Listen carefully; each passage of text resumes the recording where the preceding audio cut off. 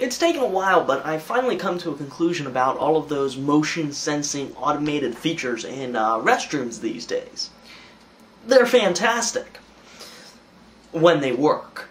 And when they don't work, which, let's face it, is like 90% of the time, they are still being successful and productive pieces of equipment. Successful and productive at making you feel completely retarded. It's a motion sensor.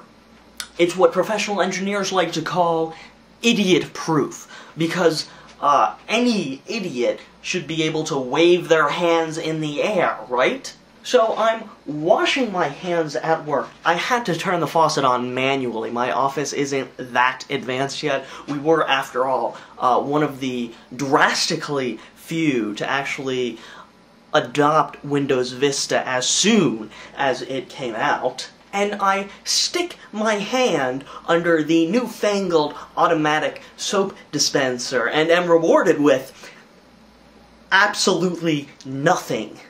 I am standing at the sink, the water running, my hand underneath the automatic soap dispenser, and nothing is happening. Well, that's not actually entirely true. I was getting a little flushed around my ears from embarrassment.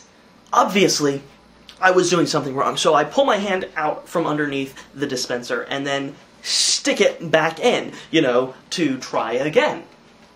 Nothing happens. Well, now I'm getting a little embarrassed that I'm getting embarrassed that I can't get the motion-sensing automatic soap dispenser to work. I mean, I am alone in the restroom right now. No one, as of yet, knows how utterly incapable I am at using this automatic soap dispenser.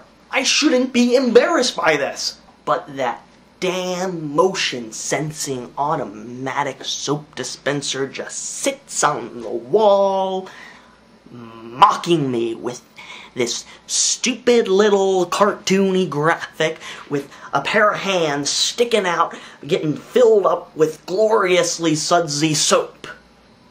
Idiot-proof.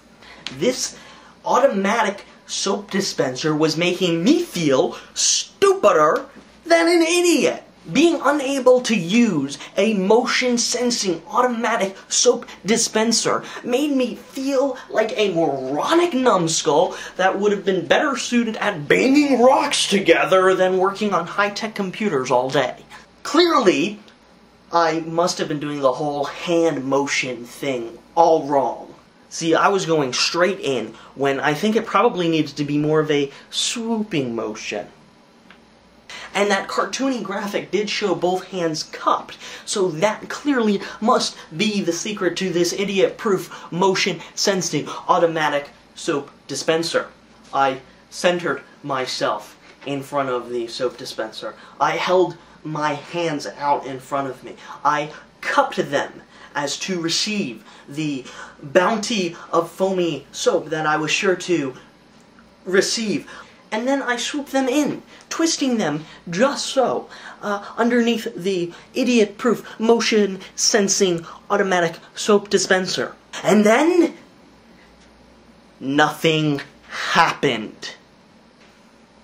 At which point I gave up entirely. I clearly was inferior to this wonder of the modern age, this idiot-proof motion-sensing automatic soap dispenser. I was embarrassed, I won't lie. If there had been other people in the restroom with me, they would have been pointing and laughing at me because I could not get the idiot-proof, motion-sensing automatic soap dispenser to work.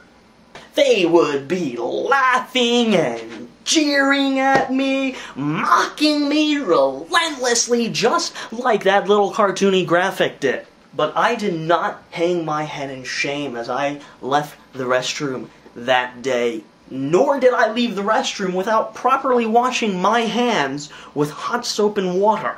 See, the idiot-proof motion-sensing automatic soap dispenser did finally relinquish its foamy contents. It did have to be coerced, though, by being smashed across the restroom sink. But hey, now we have one of those nifty little liquid soaps with the pump action nozzle. I'll be washing my hands and I'll reach out, holding one hand underneath, and then with the other hand, give it a few good pumps. And then nothing happens.